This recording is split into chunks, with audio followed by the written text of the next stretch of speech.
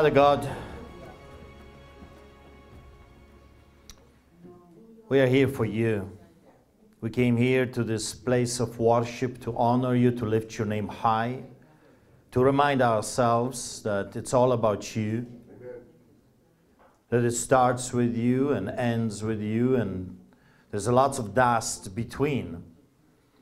But Father, you have lifted this dust. You have lifted us, and you placed us with your people in your heavenlies. Father, you look at the dust and you said, I will redeem it. I will save it. I thank you, Father. You're a merciful God. You're loving, you're kind, and you want all to come to your kingdom. Amen, church? Amen. It's good to be back. I mean, what an ordeal. I felt like a trained monkey going to Ottawa. And I'm serious. In one hand, I loved it because I could experience how trained monkeys feel. In another hand, I hated the experience because no one wants to be a slave. No one normal wants to be a slave. So it started with a few months ago when I was invited to go to Ottawa and make a speech. I mean, if you remember, last year, a patriotic group invited me to the Parliament Hill to make a speech with one condition: that I would not mention God, that I would not pray, that I would not preach Jesus or mention of any biblical references. And I said, then why are you calling me? You have, obviously, you have a wrong guy. Because I cannot separate me from God. Or God from me. It's impossible. You cannot do this. Or I would be, like so many other pastors, schizophrenic. With putting a hat at the church and taking it off and putting another one at the hockey games or other places. It can happen. That reminds me of the story with some bunch of friends. We went to the theater, movie theater, and you know, going to a movie, it's a relaxing time, it's an entertainment time. So obviously, most of the Christians are taking the Christian hat off. I mean, after all, we're there to relax. We're not there to preach or to talk about Jesus. We are there for worldly reasons, just to be entertained. And this fella that came with me, and there was a bunch of us, he was shocked that I would not stop preaching when opportunities were emerging. You know, before the movie and after the movie, there are always opportunities, so I would just be me. And if there was an opportunity to talk about Jesus, I would. And if there was an opportunity to challenge someone about being hard for Jesus, I would do that. And he looked at me after and he says, I've never seen something like this before. He grew up in a church. I said, what do you mean? Well, you were the same like you are in the church. I said, what did you expect me to do? He says, I've never seen it before. It's like, I thought we were there for entertainment. And I mean, you leave that stuff behind in the church or at the street ministry, right? Where you actually go to preach. And I said, is that not a schizophrenia? If you're a double bipolar individual, you know, you go somewhere and you leave what you actually believe in behind the doors. I mean, that's craziness. So I'll never forget that experience. It was very interesting because that's how we are supposed to live. You know, I understand that there are situations when you know that the Spirit is telling you this is a time to be quiet. There is, believe it or not, there is a time to be quiet. There is a time to withdraw yourself. We see this in Jesus' life on earth. There was a time when multitudes were coming to him, multitudes, and they were waiting to be healed. And instead of healing them, he withdrew himself. He went to another town. There is a time for everything. And of course, right now, Peter was talking about what's happening here in our beloved Canada. There is a time for peace, but there is also a time for war. An enemy engaged in a war. The uncircumcised Philistines have invaded our nation, and they are taking everything around us, turning us into slaves. So when a few months ago those people invited me to come, I'm thinking, do I really want to go? God, do you want me to go? Do you want me there? The second thing was that the restrictions. So I was meditating very heavy. I'll have to put a mask on the airplane. That would be the first time I ever did it, and I hated the idea. And I was debating within my heart. I said, I don't want to do it. I don't want to do it. So I've done some research, and I look at my options, and there was not many. Either you put that stupid thing on your face, or you don't fly. And walking to Ottawa was not an option. I will come back in 10 years. I mean, during the time of Jesus, that's what they were doing. But, you know, we have to ask always God for the wisdom. Do you want me here in Calgary, or do you want me in 10 years to come back here? And I would miss the speech anyway. So that was in my heart. I said, God, I don't want to do it. I don't want to do it. I don't want to do it. I don't want to put that thing on my face. I don't want to submit to this ridiculous, hypocritical order from the government. But what do? And I felt peace. I felt that really God wanted me to go. And sometimes you have to do something in order to get you somewhere. And apostles were very good at it. You know, you got an apostle that would shave his head. Remember that? I mean, that was, why would you do that? But it was a custom. So he did the extra mile. He did submit it to the craziness of dead religion in order to win some for Christ. And I know Derek, David, and all of us, we had a huge problem with this. Huge problem with this. But we did it. The first thing you do, you enter the airport and you are subjected to this Chinese virus.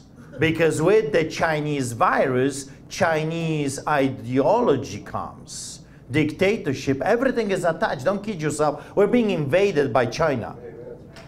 We are being invaded by China. That's why they want that stupid thing on your face, because they're wearing it for decades now. If you don't see it, maybe you need to clean your glasses. Or put a different one, a different shade. Not the colorful one, you know.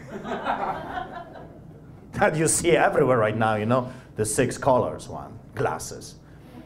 So, as we entered, we received the masks. You know, I talked to Dave before, and I said, Dave, do you really have to? I said, you have to. Or they will block you. They will kick you out, and they will ticket you. You know, you will be arrested. Okay, there we go. And I'm thinking to myself, okay, let's try to see how trained monkeys feel like. So we put the masks on, and now I know how the trained monkeys feel like. Horrible, terrible. You can't breathe. Normal people do not wear masks unless you're in a surgery, in a hospital, and you have to save lives. It's ridiculous. It's unbelievable. So as we are marching there, and everybody are trained monkeys, just like us for that moment, and then we spotted some that are not trained monkeys, and I could not figure it out. Is the law for everyone or not? As we were walking, we saw a big restaurant, and everybody eating and drinking and having good time, no masks. No masks. So I did a little video over there. You can watch it for yourself. The double standards, the hypocrisy. As long as the money is flowing, as long as we need the business going, you know, $40 steaks being sold, I mean, you don't have to wear a mask. And I'm thinking, what a smart virus. I mean, incredible. This virus is out of this world. It knows where to stop. I mean, you got a hallway, and some people are wearing masks, sitting, some are not, and then you get the restaurant, and you're next to it, and you don't have to wear a mask. And the only difference that I saw, that there might be why the virus is not allowed to cross over, is the color of the tiles. There is no other explanation. They were just different tiles, you know. So the tile that you had to keep your mask on, it was light color. And then there was, Black Lives Matter, the black color of the tiles. And I'm thinking, this is political. The virus knows that the Black Matter people will rise up against the virus and beat them up and burn them and loot them and steal all the virus's money. So it has to stop. The white tiles are for the trained monkeys. And then you got the darker tiles, and the virus has to stop, has no other choice. The government said so. So I call the super intelligent, out of the world virus. And I'm thinking to myself, it doesn't make any sense, but you know what, with the devil, when it does. Show me one instance that it makes sense with the devil. He comes to steal, kill, and destroy. It doesn't make any sense. Another thing is that it says that the masks are not preventing you from getting the virus. So why wear them? It's right on the box. It says on the box in English. If it was Chinese, I get it. I don't speak Chinese. I don't know. Ching chang chong. I mean, I can't tell what it's saying there. But it's in English. And it says it does not prevent you from getting the virus. So why wear it? I'll tell you why. Because they're conditioning us. They're preparing for something a lot bigger. It's a war, and we are invaded. We have been invaded for a while. Peter was touching today on the subject of a protest, defund the police. Can you imagine living anywhere in a world where there is no police and the villains can do to you whatever they please and there is no one that you can call? Can you imagine that lawless, evil society? It's unbelievable. That's what those people want. I am for authorities. I am for police. I have always been a law-abiding citizen after I got saved, of course. I have to add that. If you know my testimony, I will be called a liar. I love law and order because my father is law and order. There's no chaos in the kingdom of God. You see, chaos comes always with the devil. And that's what the devil wants. And that's what those people want. Antifa, Black Lives Matter, all those craziness we see, Chinese government, they want lawlessness in order to bring chaos.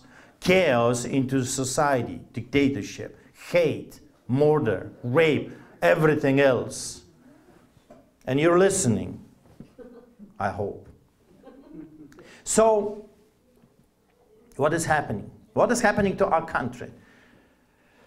We're being invaded, we're being taken over, but I think the most important thing to understand for us what is going on, we are being judged. We're being judged. We're being judged as a nation. We're being judged as a church. So we went over there and we did, little videos and we had some good laughter, but overall it was a sad, sad situation because we have been subjected by evil, wicked government to put something that everybody knows it's not working, but you have to wear it, you have to have it just because we say so. So we're sitting in a plane and it's very hard to breathe. It doesn't make any sense. When you watch the doctors, they're telling you that you breathe stuff out and you should not be keeping it. That's why you breathe that out. But breathing this thing back in, it's actually causing sicknesses. The virus, every person should be immune to viruses, and the body, the God created, is designed in such a way that fights all those different things. So when you breathe stuff in, the body kicks it out, but now it can't.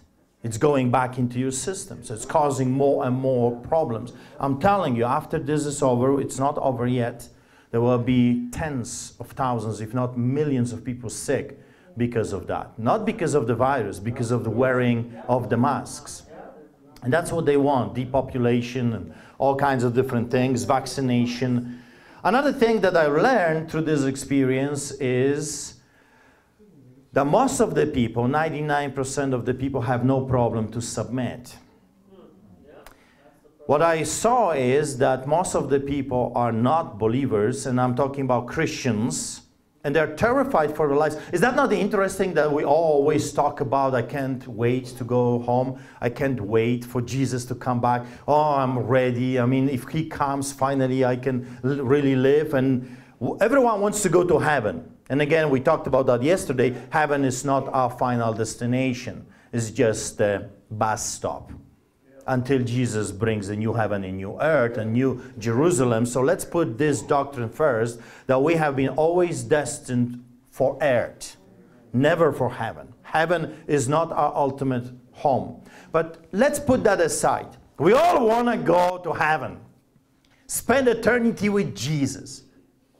But then the virus comes and no one wants to die. I mean, what changed? We all want to go home. We all want to spend eternity with Jesus. Lord Jesus, come. Come and take me. He says, okay.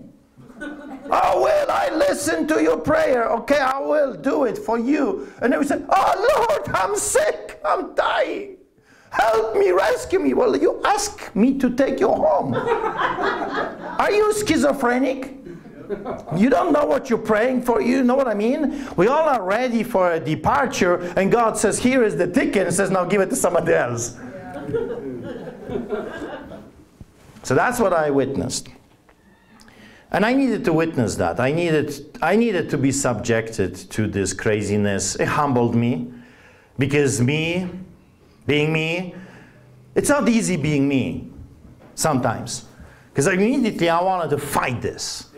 I wanted to reject this. I wanted to resist this. But I had to wait. Do I want to go and be there? Or in order to be there, you had to jump like a good trained monkey. So we did. We were treated with great respect, which was amazing in Ottawa.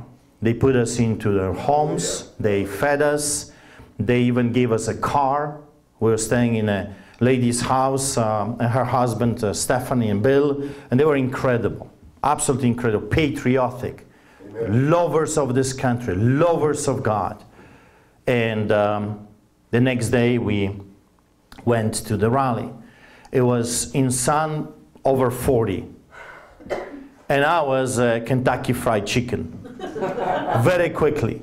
And we had to rush, because the speech, I was to be the first speaker, and I thought to myself, okay, they're probably putting me first, and then as I'm speaking, the crowd will get bigger and bigger and bigger. You know how people are, right? Yeah. Just like some of you. You come half an hour later.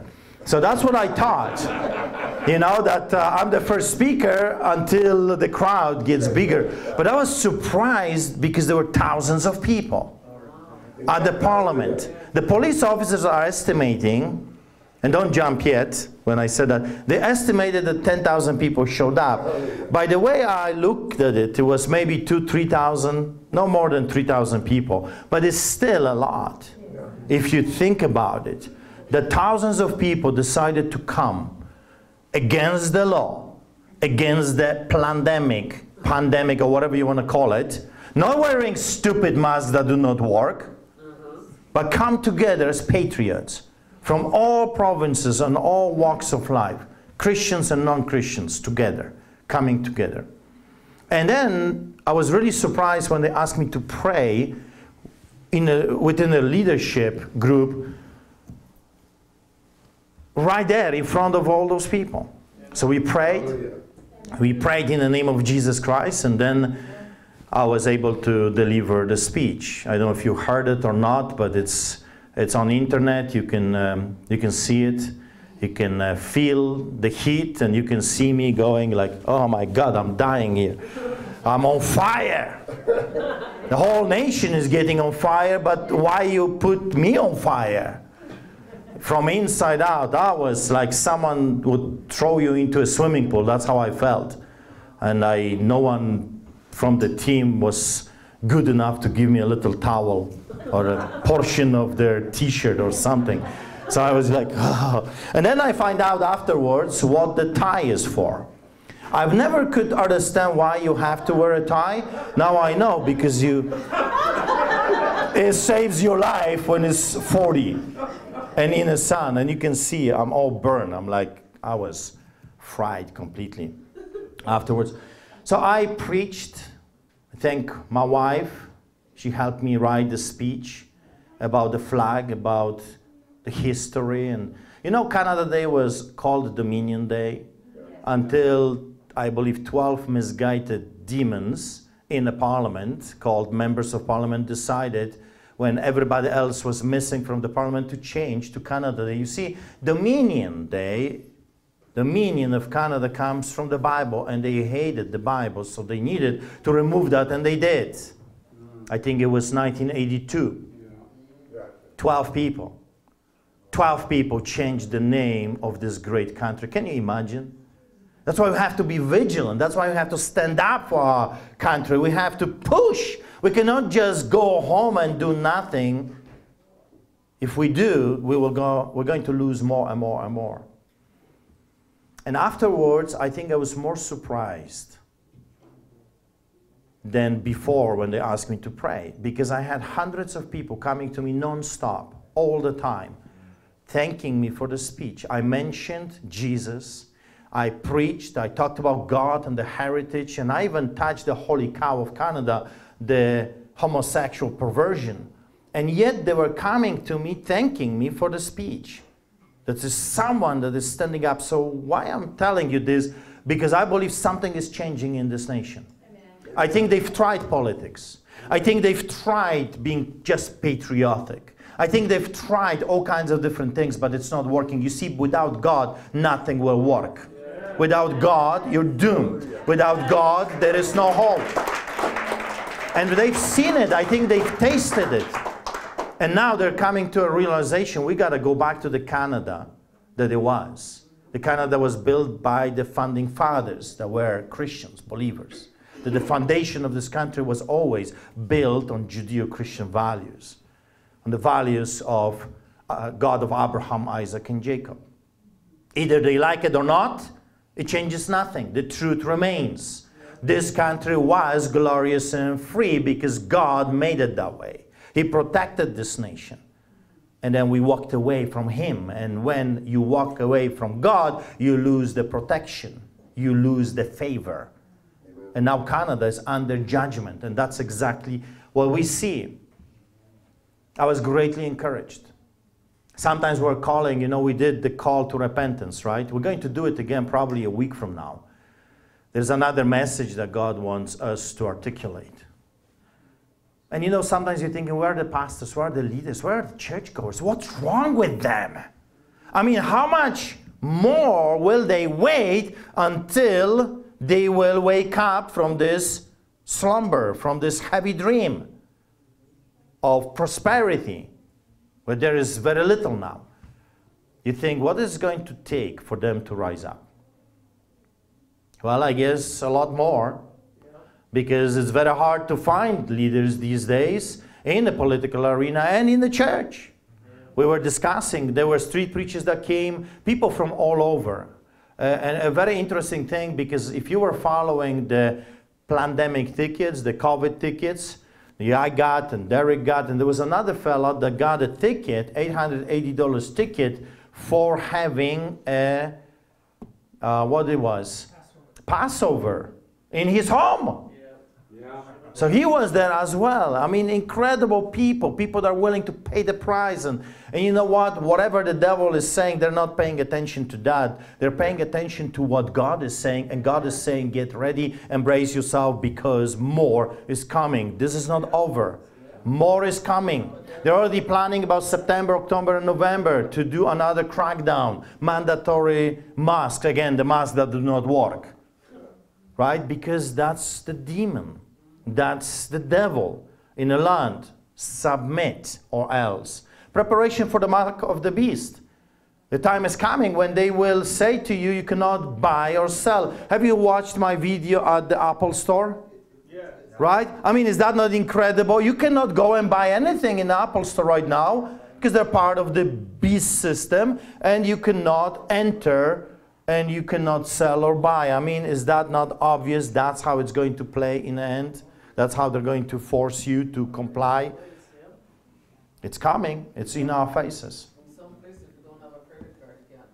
That's right. And there's many places you cannot park your vehicle without credit card.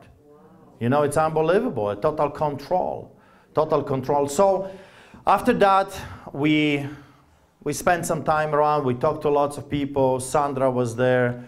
Kevin J. Johnston was there. A few other people that I know. And some of you remember them. We had them for conferences. And Carr was there. And Rick Boswick, you know, and others, Norm.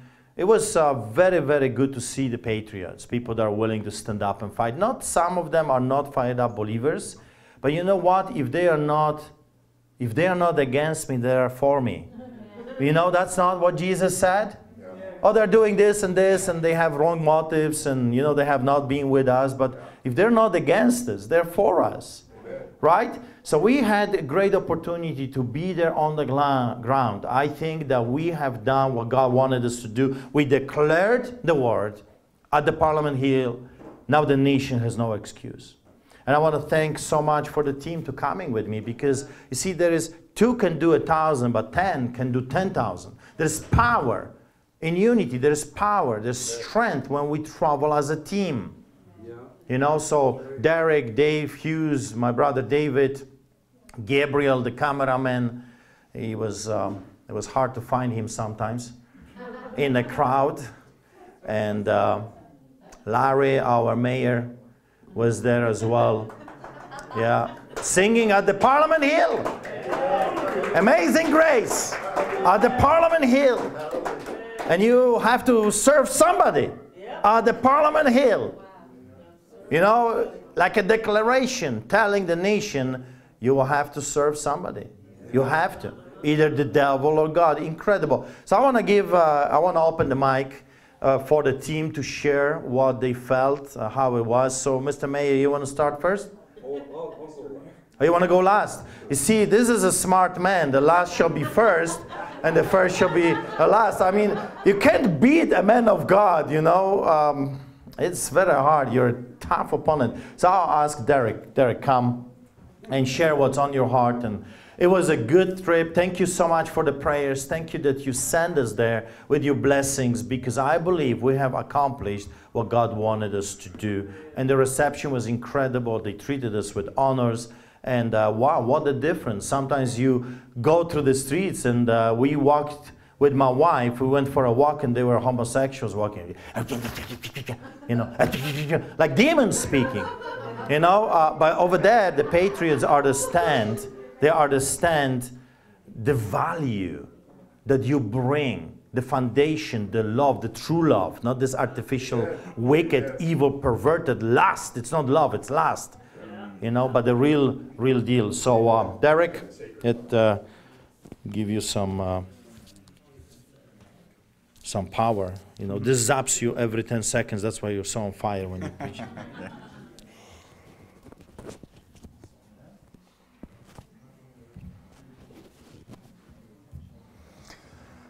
Well, thank you. And I just want to thank you, Art, for the opportunity to go to Ottawa. Yeah, it was incredible just to go with the team and to get to know everybody more. I remember before we went, I was talking to Dave on the phone, and he was bringing up the issue of the mask. And he goes, yeah, so on the plane, we're going to have to wear the mask. And I just got quiet. And he goes, Derek, I don't think this is a hill to die on. And I just started laughing. I said, you know what, Dave? I agree with you. I don't think it's a hill to die on. So that's like Art said. It's either you wear the mask and go, or you don't wear the mask and you don't go. Try to drive. I was actually thinking, like, man, if I start driving now, how long would it take? There's no way. So yeah, you know, Art shared a lot of the details of going through the airport and the hypocrisy and the double standards. It's just silly. It's comical. Some are, and it's enforced there, but not there, and what is going on here? So, yeah, I just wanted to share a little bit about my perspective and my experience there. Like, yeah, we got there a little bit late and rushed, and I was filming, and Art was a fiery speech, and like he said, he was like on fire himself, wearing his suit there. He was looking good, but he looked like he jumped into a swimming pool. And oh man, it was so hot that while I was filming it, his phone just stopped recording because it was that hot. It's just like I said, like temperature, emergency, and that was it. So then fortunately I could substitute with my other phone, but that gives you an idea of how warm it was. I think it was 30 at least, and with the sun out for the most part, just beating down on us.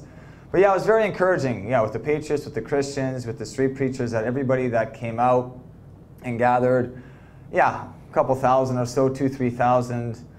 And you know, for once, I didn't feel like a minority. Like when you go to the streets and you're, yeah, and you go and you preach and you go and pray and you represent Christ, you're always a minority and you always feel like that. But going there, that was the first time I didn't feel like the minority. And I highly doubt everybody was 100% for Christ or on fire for the Lord. Definitely there were some people, but those people that were there, they weren't persecuting us. They weren't persecuting the street preachers. And like Art said, they were actually congratulating. And so that was so encouraging. Just to see these street preachers just not holding back, and everybody, we got our crazy shirts on with our messages like repent or perish, or repent to be converted, or you know, repent to believe in the gospel, and judgment is coming, and the wrath of God, don't let it be upon you. Like, guys brought out all their shirts and the boldest messages, and I was encouraged by that. I loved it, and they were with their megaphones and just preaching at their tents and their signs and standing up on this fountain. But he was a pastor, and a little bit of his testimony I heard from one of his team members that he was a heroin addict, and just a colorful background. But doesn't preach in the church, preaches on the streets too for the last 30 years, kind of like Art. And I just thought, man, that's incredible. Brought a solid team out, and like I said, they didn't hold back, and I didn't hear any resistance at all to these people, or even to myself or to Art or whoever I heard speaking. With any opportunities on the street or the sidewalk. I will say that there was one woman who I heard complain or grumble or murmur a little bit, and then one of the street evangelists or street preachers was kind of saying to her, well, what would you like to hear? Like, this is truth being said, and that's about it. What would you like to hear? You know, I think we've been doing too much of this in the church, you know, scratching those itching ears. And it's funny, it was the opposite with these masks, that like my ears, I felt like they were getting like tugged on by the government and these restrictions, and like my ears were sore after wearing that mask. It was, I know, David and myself, because he was close to me, kept getting reminded, sir, you have to put the mask on. It's got the nose too, can't have the nose out. And I could hear her always bugging David, and then myself, I was like, oh, have this thing on, have my fingers under so I can breathe. I was starting to have a little bit of a mental meltdown on the way back, I will admit that. Like, it was around Winnipeg, and I thought, oh, we're halfway there, I got a few more hours in this crazy mask, and what if I take it off and just I've had it with this, and I'm gonna lose it? And it's like, Derek, keep it together, keep it together. I'm like, well, what are they gonna do? Emergency stop? And you can't make me, it's just rising up in me. Like, I don't wanna wear this crazy mask. Like Art was saying, like, it's just the conviction in us, and it was bothering some of us, no doubt, and we're not used to that. And I know you do feel like a monkey, you do feel like a slave, and you gotta wear this, you gotta do that, and just sit still and watch TV and wear your mask and shut up. And it's like, oh man, like that's how it feels, right? So we're already planning, Em and I, to go to Vancouver, and I'm thinking like, oh shoot, these crazy masks. It's always a deterrent. Maybe we'll drive again. But in any case, jumping back, it was, what did I write down here? The street preachers, I think that was the most encouraging for me. And man, like Art said, we were treated so well and just blessed. And I was so blessed to go and to hear the stories of all these street preachers in Toronto and Quebec and Montreal, in Ottawa or in the surrounding area there, and their battles and what they're doing and their scars and their t-shirts and their videos and just a connecting. And I thought, man, I gotta revisit some of my prayers. I'm sure this is an answer to some prayers I've had lately of just uniting the body of Christ, and even like the birds of a feather flock together, you know, like we were definitely birds of a feather there. We were 15 to 20 street preachers at this supper at a beautiful house out in the bush. They had a pool there. They put on a fireworks show for us.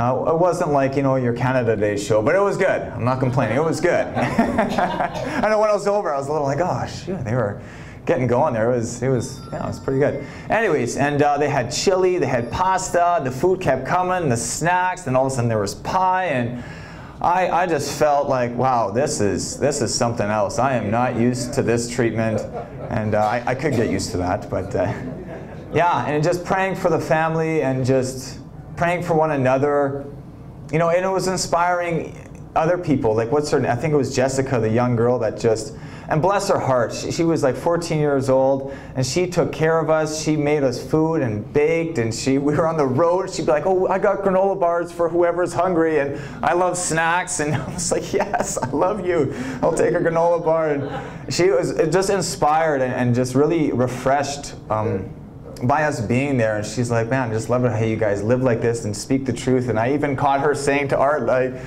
you guys are pretty cool. She said something like that when we were at Parliament Hill the last morning, and I shared that with Em, and Em says, wow, if a 14-year-old says you're pretty cool, like at Art's age or how old we are, she's like, well, then yeah, exactly, especially you. Then you're doing pretty good. You're doing something right. So I was inspired by that, and she was wearing, Art gave her one of the t-shirts, Repent and Convert, and she was even feeding some of the homeless on the way out, and speaking on camera, and I was so impressed at the maturity of this young girl and how thoughtful she was towards us. And yeah, it wasn't just her mom, and I think, what's his name, Rick. It was just an incredible time to be with everybody, just out there, obviously with the preaching and just praying for some people, a few people getting healed. A guy's shoulder, that's why it took me a while to get into the vehicle. I was saying, like, hey, we got to get going now. And I had a word about this guy's shoulder, and I was trying to quickly pray, and then Art, you jumped in, and then he was checking it out. He's like, wow, it normally clicks, normally gives me trouble. And so it was cool, just always some experiences everywhere we go. Like Art was sharing earlier with at the theater, that you don't change where you are. And I've really been developed as a Christian to be the same way. Like, it's not just like on and off like a light switch. Just wherever you are, you're representing Christ. You're preaching, you're praying, you're giving people an opportunity to know Him and to release the Christ in you, release that kingdom within you. What else here? Yeah, fun stories. Just, again, get to know people more. Like Larry losing his phone at the airport. We found it, but when we get there and all of a sudden it's just like, uh-oh, my phone's gone. So then we all go and we're looking and we're asking and we're searching, and then Art found it in the vehicle, and I praise God for that. And we didn't miss our flight, and fortunately the airport wasn't too busy. So yeah, and I agree with a lot with what Art's saying too. Like, the church is being judged and obviously being tested through this season. And how are we doing with that test? The church, yeah, and individually with our calling, with our conviction, how are we doing with that test? Are we passing that test? And if we were failing it, are we repenting? And are we turning? Are we going to continue representing Christ at any cost? How are we doing with that? I was reading in Daniel. I'll leave some time here for some of the other fellows to share. And it just, it spoke to me in what's all going on here. When we were sharing on Parliament Hill, there is this fountain. It's really cool. There's a fountain, and there's a fire in the center, and it just reminded me of an altar. And I said it there on film, and I'll say it again now to you guys, that I really believe that, like, the government needs to get on that altar, needs to repent, and even more so, because as a church we know better. The church, we need to get on that altar, we need to repent, and we need to stay on that altar and be fully consumed with that fire, which is our God. Our God is a consuming fire, and that fire purifies us and refines us and makes us holy, and we need to remain on that altar. I just thought, wow, that's just so symbolic of this, because I was reading through Romans 13. I'm not planning to, and I won't, but you can in your own time. But part of that is, when you do right, it says that the government will honor you. And we are being so far from honored, and this government is so far from holy and godly. It's crazy. Like, this government needs to repent. So I was reading, and Daniel 4:25 is talking about Nebuchadnezzar and his dream, and then Daniel interprets it as we know the story. And I was chatting with Em about this, just a few thoughts on the way here. And it reads, "You will be driven from human society, and you will live in the fields with the wild animals. You will eat grass like a cow, and you will be drenched with the dew of heaven. 7 periods of time will pass while you live this way, until you learn the Most High rules over the kingdoms of the world and gives them to anyone he chooses." And, you know, driven into the wilderness and eating grass, and I thought, wow, like Trudeau, like Nenshi, like they need to be driven into the wilderness until they learn that the Most High rules, you know, and gives it to anyone he chooses. Make it so. But then I thought, and I want to add in the second part too, and I just want to present this.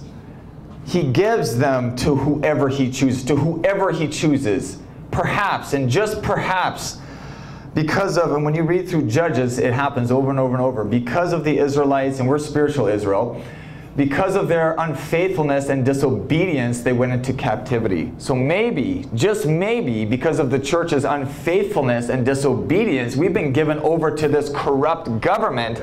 And how much more do we need to repent? How much more do we need to cry out, Lord, we need a deliverer, we need change. So I'm encouraged that Art's talking about another call to repentance.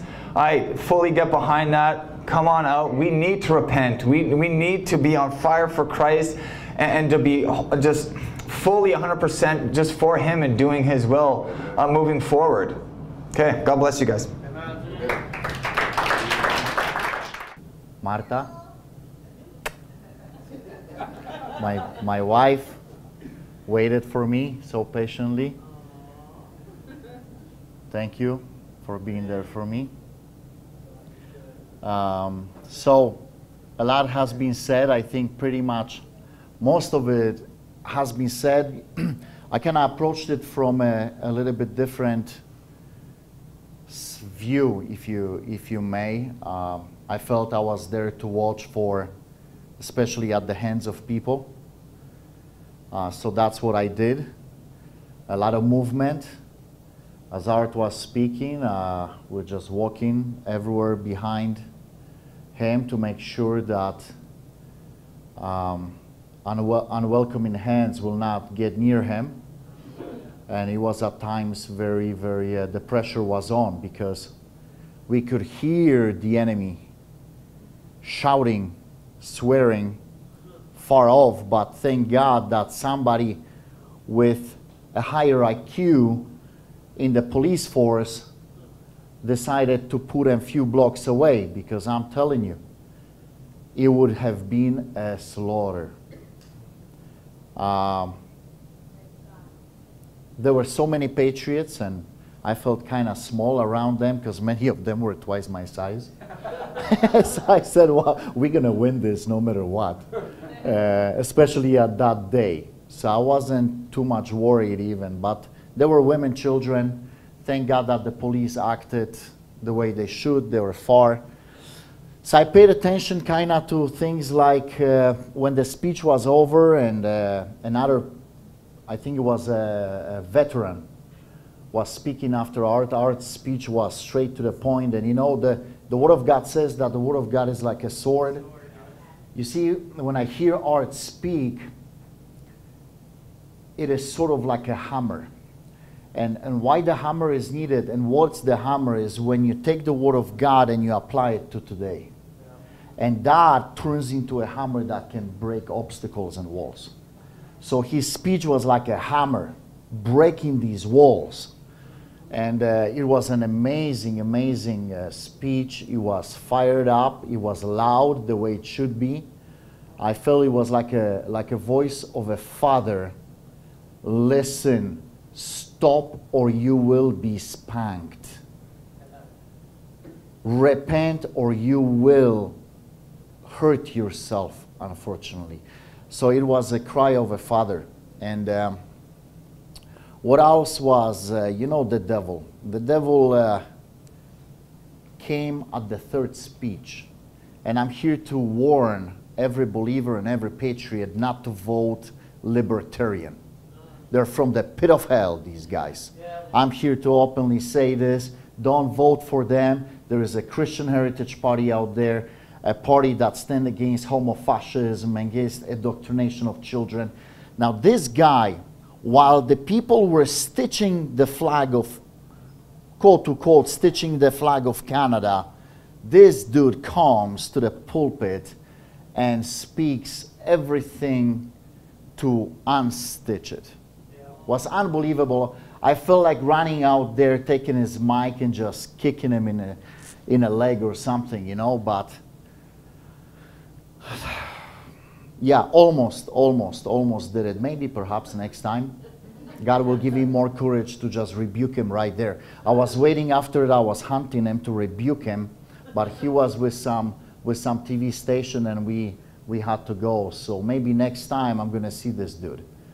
You know, shame on you, man. Shame. You're a leader of this party. Shame on you. You know, you're no different than the other compromisers. You Judas Iscariot. He's saying homosexuality is this good and kosher and this and that and all that, kind of make it cool. And it is the very thing that we are being judged for. That's right. One of these things, you know. So there were the devils, the wolves in the midst of the rams and sheep, you know, but next time he's going to be called out if I will have the opportunity. So I've noticed that. Amazing people, amazing preachers, and you know, I've asked all of these hardcore preachers, I said, listen, what do you feel? What is Jesus speaking to you? Is war coming? And they all agreed, yes. Big trouble ahead. Big trouble ahead. So once again, it showed me I'm not crazy. I test the spirit. The Word of God says test all spirits, and you know, they all, and these are men that their life is the gospel. Okay, they don't play games. That it is, they're out there. They're the shield. They're exposed. You know, the tip of the sword, and they all agreed to get ready because tough times are coming. So, what else was there? Everything else you pretty much heard. It's getting real. I'll tell you, it's getting real. I hope next year, if we will have the ability and capability, if still there's going to be no war or chaos, that we'll be able to be, you know, 100 times more. 100 times more. They set up a wall. There was a wall that was separating us from the Parliament Hill. Half of the grass was dig out. It was just like all of a sudden they had to start a construction project, which then I hear it's going to take 5 years. Are you serious? There is a huge wall set up, you know, in front of the Parliament, and it's supposed to take 5 years? What are these traitors doing? Are they digging out the Bible that is on the foundation, like it's happening in Calgary here? What? They're going to chisel out the Ten Commandments and all of that stuff? They're going to make it modern? I have no idea, but we have to look at their hands. Another thing that I want to mention is that Kevin Jen Johnson, he wants to move to Calgary, which was great. The man needs to be saved. Hey, if you're listening, you better be saved, or you're gonna stand before judgment, man.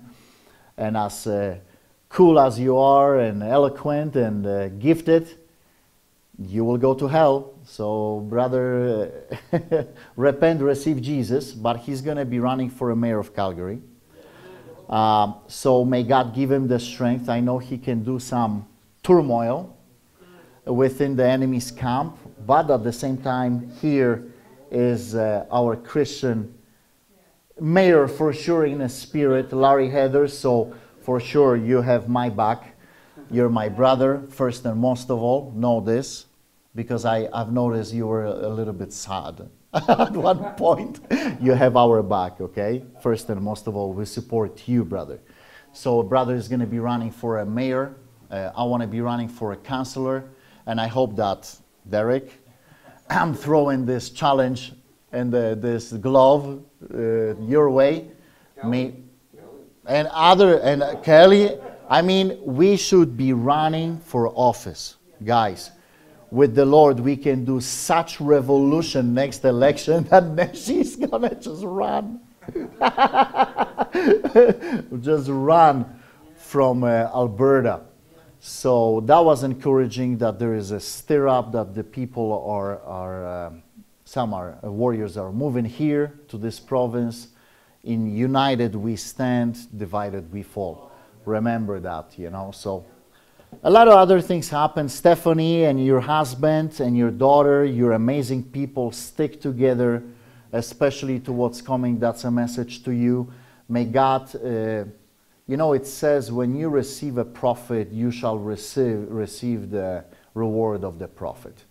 And may you receive a blessing. May you never lack for your hospitality. And may God richly bless you and your daughter and your sons. May God bless you and keep you. So I think that's, from my perspective, that's what I... So there were 3 weasels, Antifa, that sneaked in through the cracks. But, you know, you just, like hyenas, just ignore as much as possible. Yet we showed them that, hey, you come too close, you will be bitten by a lion. And we just kind of, we wanted to diffuse the situation. We just walked, and of course, with the phone almost in our faces, I told them, hey, 2 meters, right? Let's stick by the rules. You're too close. So we kind of passed. We went back to the Parliament Hill, and they went their own way. And praise God, you know, we don't want to, we are not there to fight. We are there to defend and stand on guard for thee.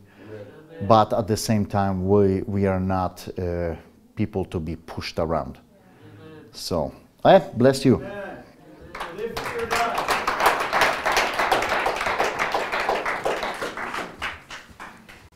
You know, I said to them when they said, I want to fight you, I would turn to them and I would say, don't tempt me, please.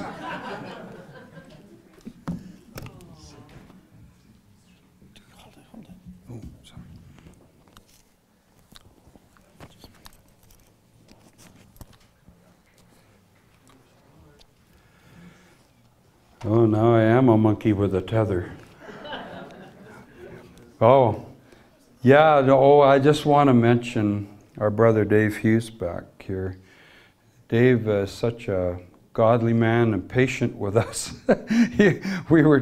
He was trying to get us to get through the departure lounge and get to where we're going. He took care of all the tickets and all the details, the baggage claim, everything. Thank you, Dave.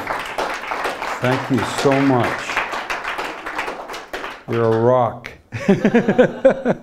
You kept us on schedule somewhat until we weren't on schedule.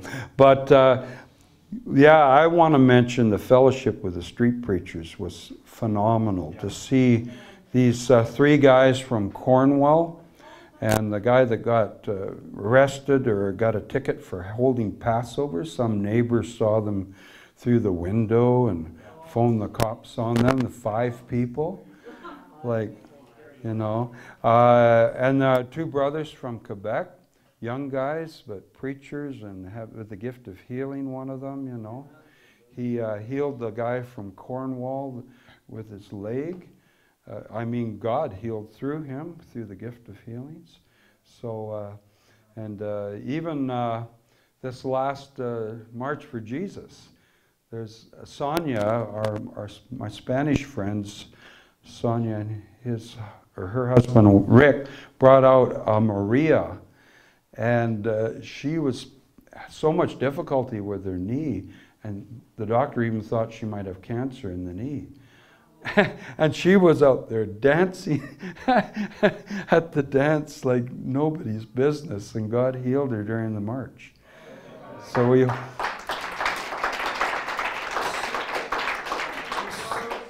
we hope to have Maria here to give her testimony next week. Yeah. So yeah, the fellowship with the Patriots as well, to see people standing up for Canada, unashamed, you know, willing to take persecution, risk And like I say, one patriarch got attacked coming out of his hotel at about 7 in the morning, and they were waiting for him. 5 people beat him up, and so we remember him in prayer. I don't even know his name. I'd like to turn to the last chapter of Lamentations. It's a prayer for restoration. And I just started studying it this morning, actually, and I was amazed at how relevant this is. The verse in particular, verse 14 of Lamentations 5, the elders have left the city gate, the young man their music. The elders have left the city gate, the young man their music.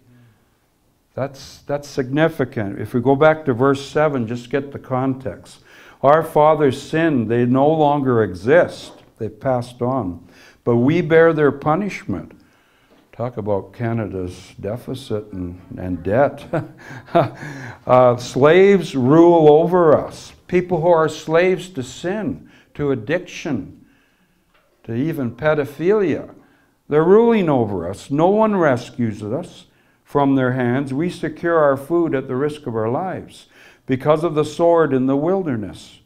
We're hiding in the wilderness sometime. Our skin is hot as an oven, just like Arthur preaching in hot as an oven, from the ravages of hunger.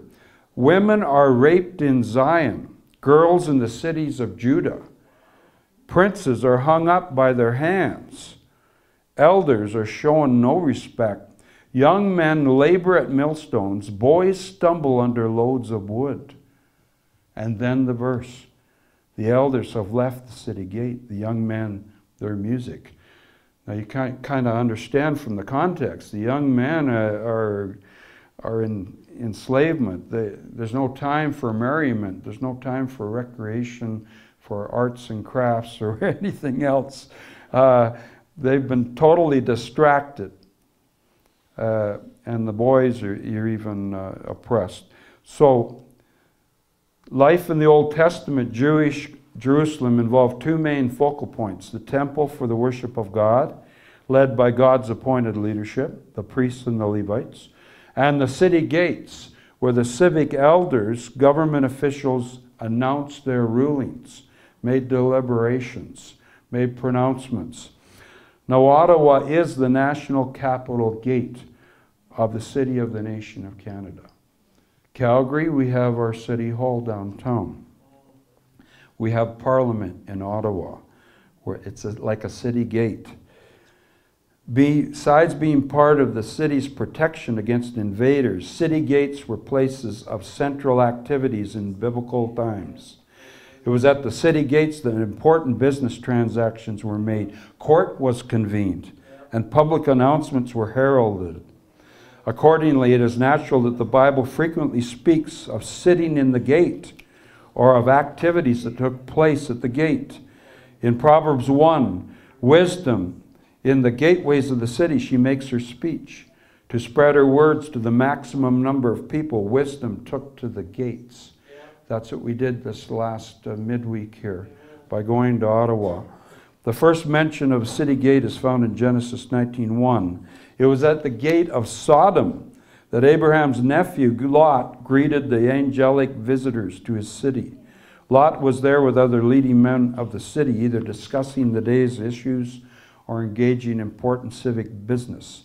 In the law of Moses, parents of a rebellious son were told to bring him to the city gate, where the elders would examine the evidence and pass judgment. Deuteronomy 21:18-21. This affirms that the city gate was central to what? Community action. So what happens when Christians aren't at the city gate? Do they influence community action? If we stay in the 4 walls of our church, do they influence what's going on outside? Well, yes, by our prayers. But are our prayers going no higher than the ceiling? If we refuse to go out and apply our prayers in action? Another important example in the book of Ruth, in Ruth 4, 1-11, Boaz officially claimed the position of kinsman redeemer by meeting with the city elders at the gate of Bethlehem. There the legal matters related to his marriage to Ruth were settled at the gate, and that was a very important link to the messianic line that led to Jesus. But as Israel combated the Philistines, the priest Eli waited at the city gate for news regarding the ark and to hear how his sons fared in the battle. They didn't do very well, and the ark was lost. When King David ruled Israel, he stood before his troops to give instructions from the city gate. 2 Samuel 18, 1-5, after his son Absalom died, David mourned, but eventually returned to the city gate along with his people.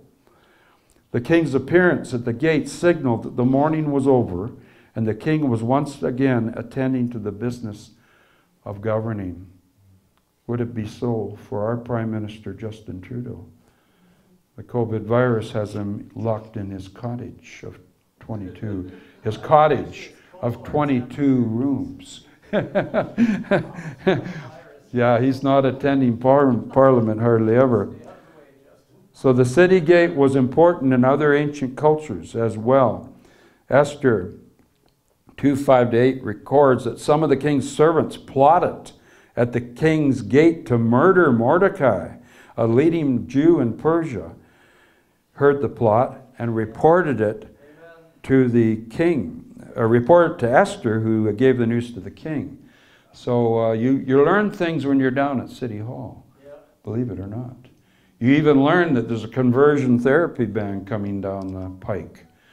And you're there at the first when you see their true nature and motives when they present it as emotion. To control the gates of one's enemies was to control their city. Part of Abraham's blessing from the Lord was the promise that your offspring shall possess the gate of his enemies. What a promise for us. What a promise as David talked about Christian participation in elections. It's so vital, it's so important. And you might think, oh, I don't have a hope. Yeah, well, that's me for 23 elections at all levels. Oh, I don't have a hope. Larry, why do you bother running? Well, Larry, why are you running against Preston Manning? Isn't he a Christian? Why are you running against Preston Manning? Well, he didn't stand up for pro-life. He didn't stand up for biblical absolutes. Larry, why are you running against Ralph Klein? Larry, why are you running against Jason Kenney twice? Larry, why are you running against Stephen Harper 6 times? Why? Why? We have it good under the Conservatives, right? Like, look where his stable leadership led us to. Good Lord. Good Lord, have mercy on our nation. As Jesus promised to build his church, he said, the gates of Hades will not overcome it. Matthew 16:18. An understanding of the biblical implications of gates helps us interpret Jesus' words. Since a gate was a place where rulers met and counsel was given, Jesus was saying that all the evil plans of Satan himself could never defeat the church. We're at the gates of Hades. We can interfere with the business. We can interrupt the counselors with hard truths. We must be a people whose elders return to the city gates so that the young men and women may have a reason for making music there. And we're going down even this afternoon for this anti-police rally. We're going to make music and preach. So we're going to, Pastor Arthur's going to end in prayer for us here. But I thank God for the opportunity to go with this team, 6 of us, down to Ottawa and not get Ottawa-washed, but get Ottawa-wise, You get Ottawa-wise, not Ottawa-washed. Good day. God bless. God bless you all. Hopefully you guys could hear me. I'm like Moses. I don't speak in public. But I'm here to speak on the defunding the police. My daughter, she graduated as a psychologist from the University of Calgary, and she works in the 911 department, and she was saying that it's impossible for them to defund the police because they actually need more funding. Yeah. And it's just common sense for them to have more fundings because they need people in the police department to be educated for like the special, like for psychology work, like have a program for police officers to train for that specific situation, so they don't have to send workers and like social workers to go in on, you don't know what you're going in on. So they have to be equipped as a police officer, and the police officer needs this in the police department. So they need more fundings to refund, like, you know, to more or less, you need to redo certain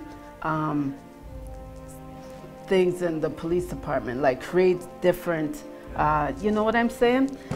That's what they need. So for these people calling out defunding, they don't even have a clue what they're asking for. It's a mess. So, and my family moved here from Jamaica 45 years ago.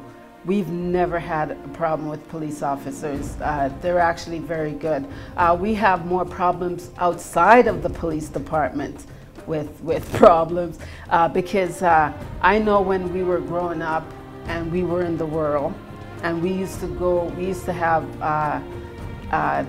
dance, and the people would call the police to come in to shut us down, and the police would come in and they just tell us to turn our music down, and half of the time they look like they wanted to stay and enjoy themselves. So like to defund the police is a big no-no. And with this COVID-19 that's going on, it definitely is a setup to mess up people. What they're doing, especially in the States, they're inflating the numbers. A lot of people that has gone in, that there's a lot of false reading, false positive going on.